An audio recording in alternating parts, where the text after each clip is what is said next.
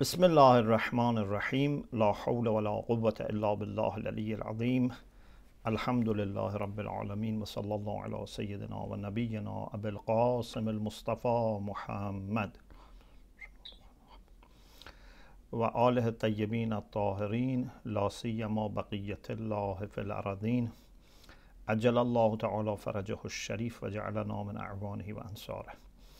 اللهم أخرجني من ظلمات الوهم وأكرمني بنور الفهم. اللهم افتح علينا أبواب رحمتك وانشر علينا خزائن علومك برحمتك يا أرحم الراحمين. Inshallah, you had very blessed months of Ramadan, and I pray that your actions in this month, especially in Laylatul Qadr, will be accepted by Allah subhanahu wa ta'ala. We have tawfiq to resume our weekly lectures. As you remember, we have the last part of the section on khawf remaining. Inshallah, bi'idhnillah, from next week we start discussion about ar-rida, to be pleased with Allah's decrees. In this part of the section about khawf, the main discussion is about su'ul aqibah. What can be a bad ending, bad fate for our lives? What makes believers to be worried and to have positive fear about su'ul aqibah? Since we have only one session because we want to start a new topic, so instead of studying from al-Mahajjat al-Bayda, which is many pages, I will study a summary version of it by the late Mullah Muhsin Faith, the same author of Mahajjat al-Bayda, in his book al-Haqa'iq, which is the last book he compiled during his life when he was about 84 years old. So he has 4 pages about this, and it has the main points of al-Mahajjat al-Bayda. So he says that al-Faslu sadis Asbabu Su' al-Khatimah. It's from page 170. Says the reasons for having bad end are 3. All the reasons finally can be reduced to 3. First of all, it is something that does not happen without reason. Yeah, it's not that by chance someone has husnul aqibah and someone has su'ul aqibah. Nothing happens in this world by chance, especially when it comes to Allah's way of treating us, Allah's way of rewarding or punishing. Nothing is by chance. If there are people who have good ending or bad ending, there must be a reason. Now, what are those 3 major reasons for su'ul aqibah or su'ul khatimah? Aqibah and khatimah means ending. The first, amma sababul a'wal wa huwa al-a'zam. The first, which is the greatest cause, is that when you are just going to depart, when the fears of death appear, either doubt or shak may happen, or juhud or inkar, denial. So if when I'm dying I doubt my faith, I doubt my belief in Allah subhanahu wa ta'ala, or I deny, na'udhu billah, which is worse than doubting, then if I die with that condition, this is su'ul aqibah. And then my soul would be deprived of having good encounter with Allah subhanahu wa ta'ala, to the extent that Mullah Muhsin says, وَذَلِكَ يَقْتَضِي الْبُعْدَ الدَّائِمِ. So I would be eternally far from Allah subhanahu wa ta'ala. But why some people may doubt just at the end? Why some people may deny just at the end? We are not talking about the people who have always had doubt and they didn't bother. We are not talking about people who have been always denying and they didn't bother. No, we are talking about the people that had faith superficially and still they didn't manage to keep it. This is our concern. He says the reason is that sometimes people believe in something about God's essence or attributes or actions which is not true.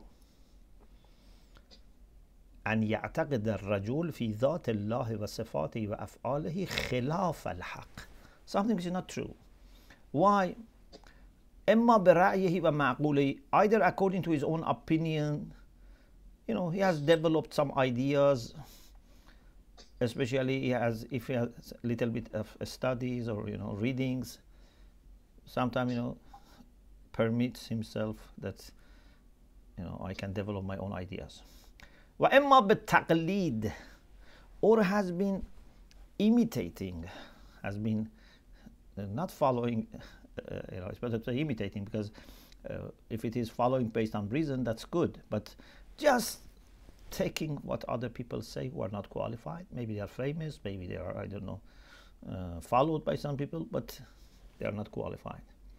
So this person has developed ideas about Allah's essence or attributes or actions which are not true. At the time of death, when truth becomes clear, when it's according to Mullah Muhsin, is the time of kashful ghita, when the veil is removed, they see that that idea or those ideas were false. Then the whole faith system or belief system collapses.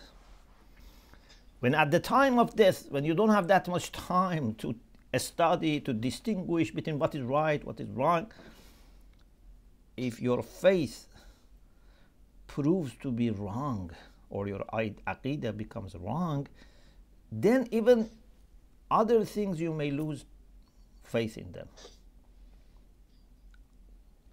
So he says, فَإِنْ اتَّفَقَ الذُّهُوقُ رُوحَهِ فِي هَذِهِ. If in this condition, dangerous condition, he dies, before he manages to return and, you know, restore, فَخُتَمَ لَهُ بِالسُّوءِ, then he may have bad ending. And he says, with respect to this particular reason, we can say people who know their limits and they don't engage with unnecessary theoretical, theological, philosophical, mystical discussions, they are safe. There are people that they just try to know what is needed because they know that they are not qualified for that. They are humble, they are therefore safe. But people who want to know everything about everything, and, you know, they want to develop ideas about everything, they want to, you know, present themselves as someone, you know, who has deep knowledge, etc. Therefore, they are at more risk. And he says, unfortunately, many people have no deep knowledge, and they just develop ideas based on the way they are brought up, on the ideas that they have been receiving from, I don't know, family, environment, etc. Or some of the teachers they have had. And then over time you will be very attached to them, especially if they suit your worldly interest. So it's better to know your limits. And unless you are من فقهه الله في الدين وعلمه التأويل وأشرق نور الحكمة في قلبه, you are one of those people that Allah has given them deep understanding of faith. They have ability to interpret. They have, light of wisdom in their heart. It's better not to undertake too much. Those things which are necessary you must know, and also base your aqidah on reliable scholars, reliable sources, and for details leave it. Say whatever is in the knowledge of Allah correct, I will accept. So this is one reason. So doubt or denial just before death of some of the beliefs, which then leads to collapsing the whole system. Number two, أما السبب الثاني, and this is ضعف الإيمان, weakness of faith. Why faith is weak? Mainly it's because of حب الدنيا. You may think it's mainly because of lacking knowledge. Yes, lacking knowledge is important, but if there is no حب الدنيا, why you don't learn? Why you don't, attach, yourself to learning and, studying, reflecting, praying? It's all because of حب الدنيا. حب الدنيا by itself is poisonous, plus it stops us from other things. Imagine if there is a poison that is affecting you, but also damages your appetite, so you don't want to eat any good food, you don't want to drink anything, You should, take, for example, some, juice, you have to take, some meat. This poison doesn't let you have any appetite. حب الدنيا is like this. حب الدنيا doesn't let us enjoy religious life. Unless it's superficial and helps us with حب الدنيا. Sometimes, superficial religious life can even make dunya more enjoyable for us. But if it is a real religious life, it's in conflict with حب الدنيا. So, مهما ضعف الإيمان ضعف حب الله وقوي حب الدنيا. Whenever Iman is weaker, love for God is weaker, and love for dunya is stronger. So it reaches the point that no place remains in the heart for Hubbullah. Yes, he says, I love God. There is such hadith or nafs, he says, but it has no impact. Everyone says, I love Allah. But if it doesn't change your life, if it doesn't, bring any kind of, positive change, and you are like people who have no such love, then it's just superficial. And when this hubbud dunya is there, then hubbullah is weak, then little by little heart becomes dark and hard. Yuzlim al-qalb becomes Muslim. Muslim means from zalam, zulma means dark. Wayaqsu becomes hard. And little by little the light of Iman might be extinguished. When death comes, this is during the life, when death comes to such person, may Allah save us from this, what happens? A person who has excessive love for dunya, very weak faith, now this means he is losing everything that he loves. فراق الدنيا, separation from dunya. What is dunya for this person? Everything. هي المحبوبة الغالبة على القلب, is the beloved of this person, which is dominant over the heart. So this person becomes very sad. Whatever you have achieved, you know, when you love something, even if you are, for example, going to be away temporarily, for example, your home, your library, I don't know, your car, your garden, your, I don't know, business. If you are going to be away, you feel sad, but you have hope that you go back.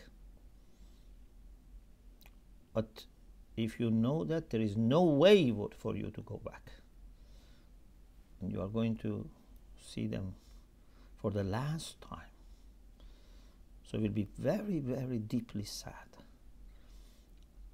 فَيَتَأَلَّمُ الْقَلْبِ.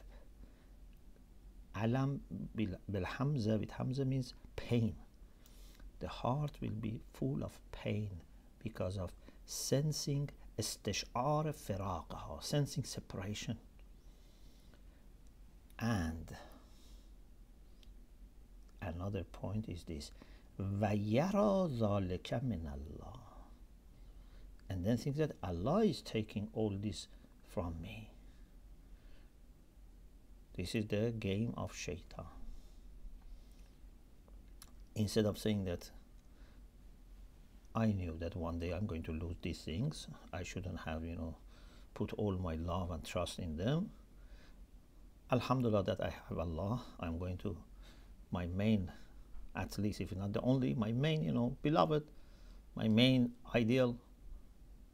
Instead of that, shaitan says, Allah is taking all these things from you. If he wanted, he could have saved you.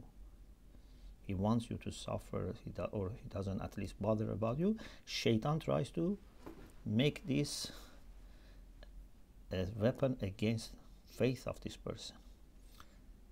فَيَخْتَلِجُ ضَمِيرُهُ بِإِنْكَارِ مَا قَدَّرَ اللَّهُ مِنَ الْمَوْتِ. He says, why, you know, there should be death? Why God decided this? And therefore, yukhsha, there is fear that bughudullah, dislike for Allah, can take the place of hubbullah, because hubb was very weak. And if he dies at that time, it's terrible. But if he had greater love for Allah, then he is more safe. In the Quran, you know, we have this very important ayah, ayah 24 of Surah Tawbah. قُلْ إِنْ كَانَ آبَاؤُكُمْ وَأَبْنَاؤُكُمْ وَإِخْوَانُكُمْ وَأَزْوَاجُكُمْ وَعَشِيرَتُكُمْ وَأَمْوَالٌ اقْتَرَفْتُمُوهَا وَتِجَارَةٌ تَخْشَوْنَ كَسَادَهَا وَمَسَاكِنُ تَرْضَوْنَهَا أَحَبَّ إِلَيْكُم مِّنَ اللَّهِ وَرَسُولِهِ وَجِهَادٍ فِي سَبِيلِهِ فَتَرَبَّصُوا حَتَّى يَأْتِيَ اللَّهُ بِأَمْرِهِ. Tell them, if your fathers, children, brothers, spouses, family, ashira,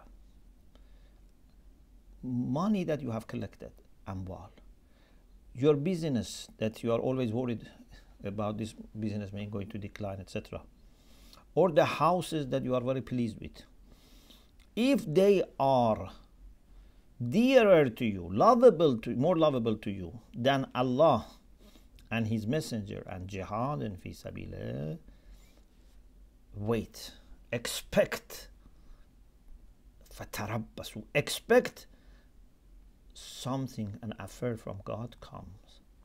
Means a catastrophe, a tragedy, a calamity may happen. Allah here doesn't say you must not love these things. It says if you love them more than God and the Messenger and jihad, you have to be worried. Awliyaullah, they only love God. And they love other things under God. For sure they love their fathers, children, brothers, family. Even they love their house, they love, money that Allah has given them. But they love them under God. These are blessings of Allah. We love blessings of Allah. But under God. Therefore, in Dua Arafah, Imam Hussein alayhi salam says something like this: أنت الذي أزلت الأغيار عن قلوب أحبائك or أوليائك حتى لم يحبوا سواك. You removed others from the hearts of your friends so that they don't love anyone other than you. Meaning anything is under Allah. For example, you love Rasulullah, of course, but under Allah. You love Imams, under. You mu'minin, human beings, but under. Not above, not next. Ayah is talking about the minimum. At least if you love other things independent from God, at least your love for God must be more. So that if you have some time to choose, at the time of jihad, for example, you have to choose between God and the Messenger and your business, your children. If you have to make such a choice, then choose Allah, because your love for Allah must be more. Okay? So, Shaitan says to us, you are losing everything that you love. If your love for Allah was greater during the life, you would not be affected. So I always loved, I was happy in dunya to give my, money, my house, whatever, for the sake of Allah. I was happy. Now, if He wants I lose them, no problem. But if you had more love for them, now you have difficulty. May Allah save us. So this is the second cause. So I repeat, the first cause was to lose your iman because of doubting, of denying, and I said the reason is more not having a strong and true aqidah. The second is dha'ful iman, weakness of iman, because of strength in dunya. Hubbut dunya is very strong. Hubbullah was weak. Therefore, now you are going to be separated, distanced from what you love. It's very painful, and you may, na'udhu billah, dislike Allah at the very critical time, which is the time of death.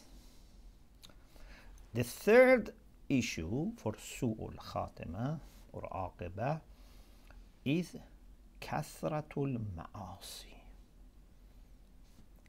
Please listen carefully. Kathratul ma'asi wa in qawiyal iman. There are people that they have a strong faith. In what sense? In the sense that they have no doubt about God or the Prophet or Imams. Even, for example, if you go deep to their hearts, you see they have great attachment to Rasulullah. They have great attachment to Imam Hussein, to Lady Fatima. They really love them. They really have faith in them. It's impossible for them to doubt them. But unfortunately, they have not been careful about sins sometimes. It's possible.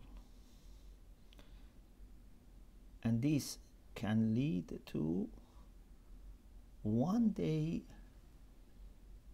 these sins become so strong and so, effective that strong iman becomes very weak, becomes, at least you can say, unable to help. So he says, أما السبب الثالث فكثرة المعاصي وإن قوي الإيمان. Even if Iman was strong in this sense, that they didn't have any doubt.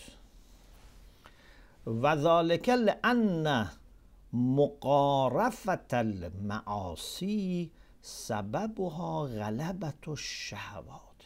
Why people commit sins? Because their lower desires overweigh, becomes dominant, and then with developing habits it becomes stronger and stronger. Now at the time of death, all these accumulated shahawat, lower desires, come and attack. So this person then would be in a very difficult situation to die with proper love for Allah. Sins should not be ignored. Little by little, they take away our faith. He says, in general, if during your life you had more inclination toward ta'ah, then at the time of death, what comes to your mind is mostly ta'ah. But if during the life your most of your inclinations and desires was towards ma'siyah, then at the time of death also they come to you. So we have to be very worried that maybe our soul will be taken while shahawat has become too much in control, too much at least in power. And therefore what happens is that we become mahjub, we become deprived of encounter with Allah. We will be wailed. Then he compares this to dreams. What do you normally dream? He says, أن الإنسان يرى في منامه جملة من الأحوال التي عهدها طول عمره. Normally what you dream is some of the things that during your life you have been used to. So what you have been seeing and thinking and doing when you were awake, normally at the time of dreaming you would see them. When we are going to die, also it's similar. What we have been doing and thinking during our life, they would come to us. We would have at the time of separation of the soul, you are going to have a quick review of these things that you have been used to. Even some people say they had a review of the whole life, but for sure those things which have repeated a lot, you have been used to, they will be more dominant. So now it's very dangerous if these things were bad things, if they were sins.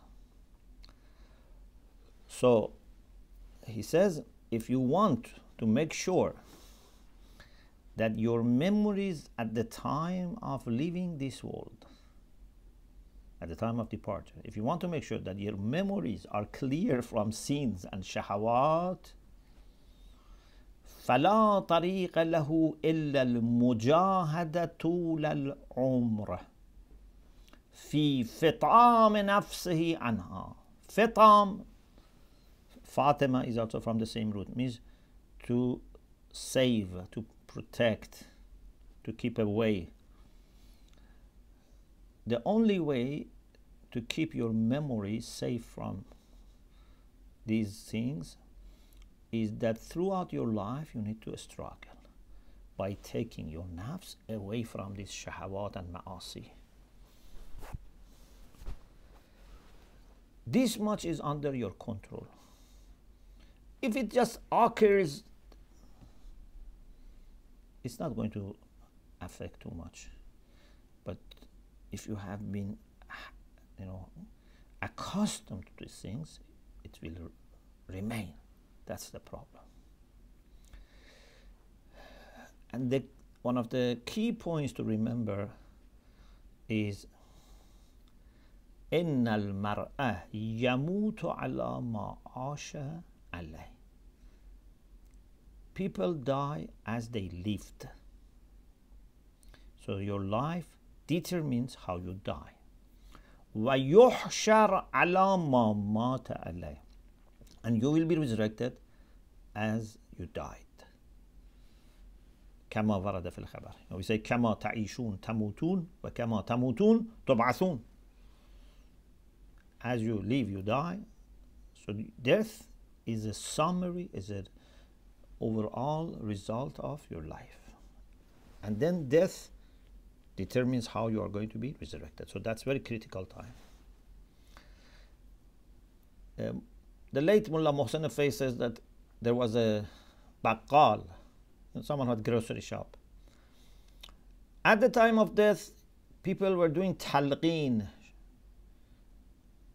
Shahadatain, was being said to them so that he repeats. Instead of saying Shahadatain, he was saying Khamsa, Sitta, Arba'a. Because, so, we have to be very careful when we have time.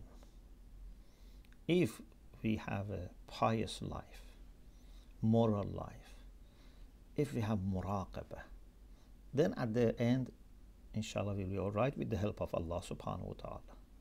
But if we have been careless, we must be worried that this carelessness might reach its peak at that time. And we may lose many things at that time. And therefore he says, because of this, of course this is one of the reasons, martyrdom is very pleasant. And unexpected death is very difficult. Shahada is very pleasant. Why? Because normally, if someone is martyred, because he was seeking martyrdom. For example, he says, he has gone to the battlefield. مُوَتِّنًا نَفْسَهُ عَلَى الْمَوْتِ. He has prepared himself, psychologically, mentally, he's ready for death. Why? Because of Hubbullah. Because he wants seeking his pleasure. He wants to sell himself to God. إِنَّ اللَّهَ اشْتَرَى مِنَ الْمُؤْمِنِينَ أَنفُسَهُمْ وَأَمْوَالَهُمْ بِأَنَّ لَهُمُ الْجَنَّةِ Surah Tawbah, verse 111. So, when with this mindset, this attitude, you go and then you are martyred. So you have husnul aqibah.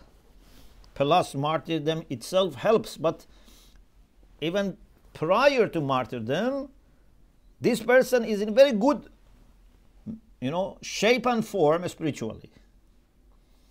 But if it is mawtul fuj'ah, unexpected death, you are not ready, maybe na'udhu billah, when you were forgetful, maybe you were sinning, you were doing something wrong, or especially na'udhu billah, if you are doing zulm, you die.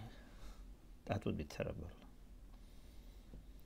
So we need to be living such a life that if we die unexpectedly, we would be safe.